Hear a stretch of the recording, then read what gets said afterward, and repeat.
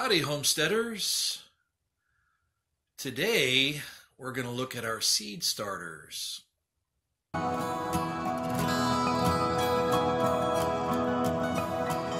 If you've been following our videos, you'll know that we had a video on 5 things that you're excited about this spring.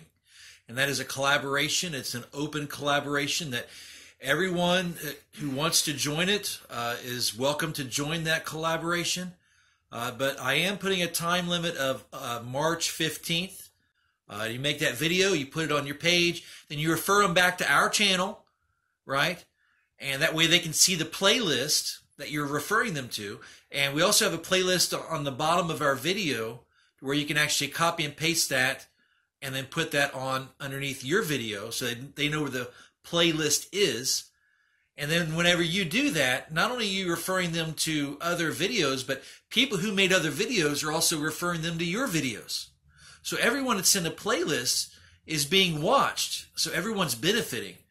Everybody's going to have different 5 things. That's what I'm thinking. I don't think everyone is going to have the same 5 things that they're excited about. We all have different lives. We got different things going on. We're all in different stages of development. And also gives people who are watching a chance to see different glimpses into different people's lives, particularly homesteading lives. And you get to see what's going on. And you can say, oh, wow, that's pretty interesting. And so I think it's a really good collaboration. So if you want to join that, go watch that video. 5 things that we're excited about this spring. I put all the details of the collaboration at the beginning of the video. You can watch it. It's explained. So I'm just wanting to see how big is this collaboration going to get? I wonder how big it's going to get. I guess we'll find out by March 15th how many we ended up getting. During that video that we were making, we were planting seeds, right? And what were some of the seeds we were planting, honey? Tomatoes and peppers, I think. Just tomatoes, huh? Okay. We planted peppers too. I mean, what kind of tomatoes were we planting? Mortgage lifters. Mortgage lifters, okay, that's one. And gold medal. The gold medal ones, okay. Those are the orange tomatoes, and they're heritage tomatoes.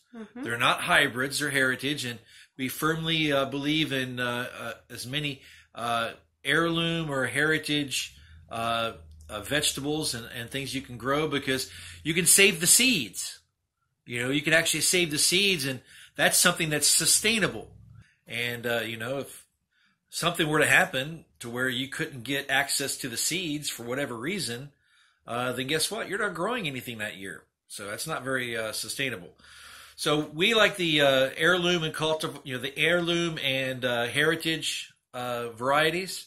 That's what we go for as much as possible. And, there are some things that we probably wouldn't be good at harvesting seeds on. It just depends on what it is. One that is a little harder is like cabbage.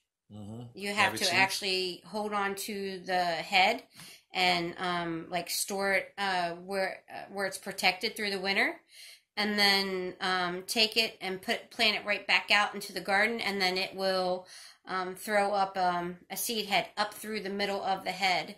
And it'll flower, and then you get your seeds from that. But it takes 2 seasons. It's a biennial. Right. It grows the first season, and then the second season it blooms. It's a biennial. But anyway, what I was saying is that some seeds are not as easy to keep than others. Some are easier to keep. Some are. So until you kind of figure out how to properly harvest all your seeds and to get them the best germination out of them and proper storage and all these things.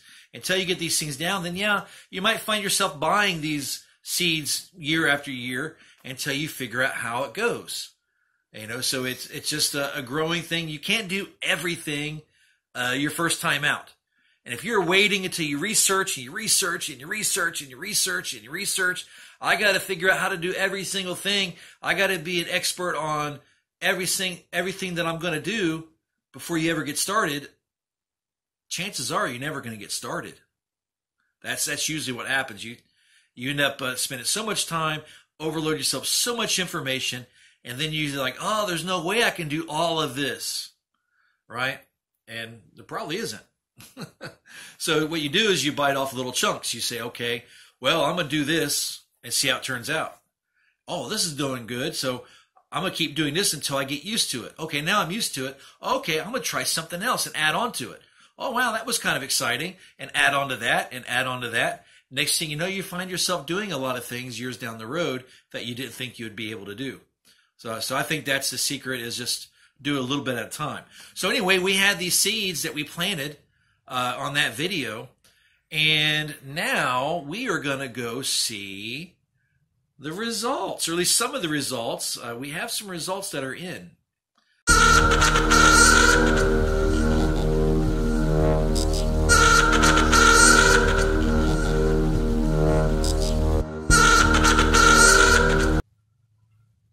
All right, we see that there's really not a lot going on with these peppers. Okay. And let's look at these other peppers. Yeah. The ancho peppers. They turn into poblano. I would say, no poblano.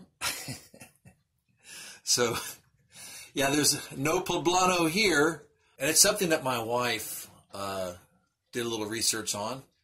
Why don't you tell us a little bit about it, honey? Didn't you go to Deep South Homestead and you were watching a video and then you asked them about it and then they told you? Well, I went to Deep South Homesteads and I was watching their chat on the porch chats, I think they call it.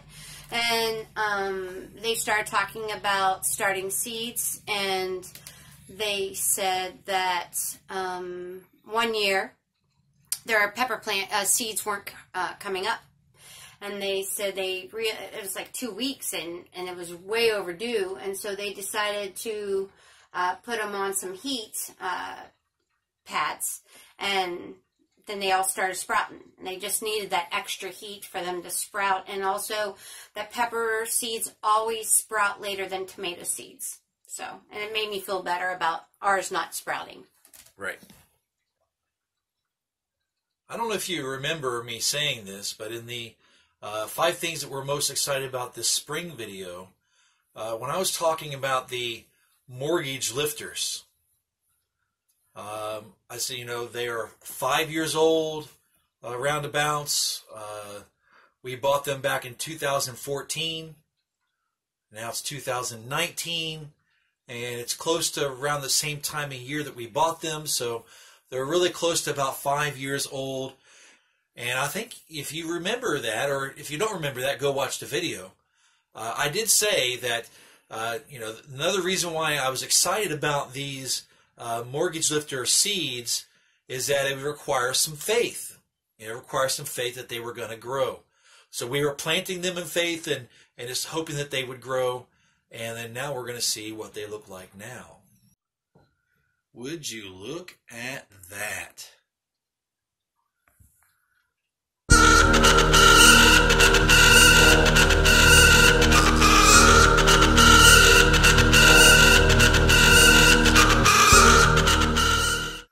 Look at how many of these have come up. I think every square sprouted, and in every square, at least one, if not like 3, 4 of them sprouted. Yeah, there's like 2 or 3 in each one of these spots. So every spot sprouted. And if there is a spot that didn't sprout, it doesn't matter because some of these other ones sprouted 2 and 3. Yep. So that is a complete success. So it just goes to show, just because your seeds are old, don't give up on them. Plant them and see what happens. We didn't even freeze them like they recommend. And it's just amazing what God can do. Now here are some other things that came up. The gold medal tomatoes, there's a couple of them that sprouted up just today. Actually, about half of these sprouted up today. So that one right there will eventually straighten up. That'll straighten up once it clears the ground. They were planted 2 days after the mortgage lifters. Right. Okay, so that's doing good. Okay, now over here, we had a lot of cabbages that decided to come up. All of these are cabbages right here. So they are looking good. Really surprised about the cabbages. Right? We've got some broccoli in here. Some of these really tall ones right here are actually broccoli. Right? So they're coming up. And we have a lot of cauliflower. All of these in this row, these are all cauliflowers that are coming up. So that's really good. What we did differently is that we took them from this bottom row. This is where they were. And we took them out of there and we put them in this top row. In the top row, the lights are spaced further up. And the reason I put them further up is so I can fit this box underneath the trays. When I tried to put this box underneath the trays on the shelf below, it pushed them too far into the light, and it wouldn't have worked at all. It would have been right on the bulbs. So I didn't want to do that. So I put them up here to have a little bit more room to put this box in there. And what's happened is now the plants are closer to the light without actually touching it. And what that's going to do is it's going to prevent them from growing taller, and hopefully it'll make them grow stronger and make their roots stronger before they go through their next growing spurt. Now I'm going to use these as an example. And one thing I did learn from growing microgreens is that right now they're still in this first stage of development. It's the true leaf stage or the two leaf stage, and whenever these leaves are on here, this plant is still getting all of its nutrition from the seed, right?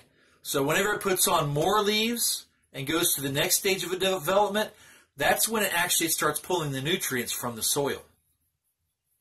So right now, this is like the equivalent of a microgreen tomato, if you want to think of it that way. So I hope this has been encouraging to someone out there. I know it's really encouraging to us that, sometimes you plant and you don't really know what's going to happen. You're hoping that they're all going to come up, or some of them are going to come up, and ultimately, plants will grow for just about anybody. I'm not saying that you have to have faith for all this to work. It all works because of God's design. It's the way He's programmed it. But sometimes, I believe that sometimes you might end up with seeds that normally wouldn't grow, that normally might even be impossible to grow.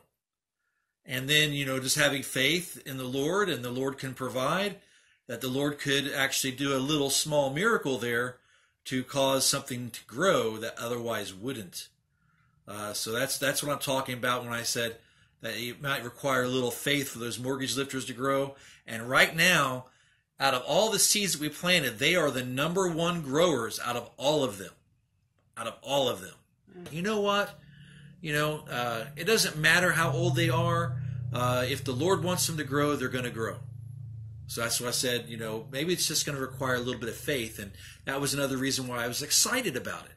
Because, something that can be done in faith, and you get to see something that the Lord has done, and you get to see the Lord at work, that gets exciting for me. So I'm really excited how everything's turning out and how everything's going. But it puts a little pressure on us, because now we have to provide a place for all of these seedlings to go when they're mature enough.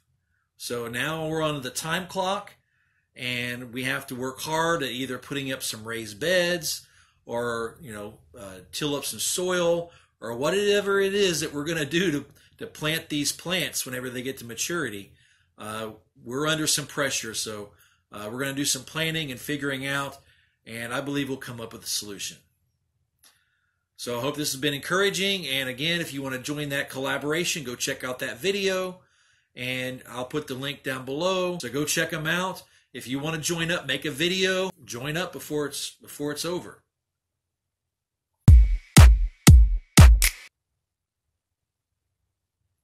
usually have to give it a pause that we're going to cut this part out and all that stuff. Start talking.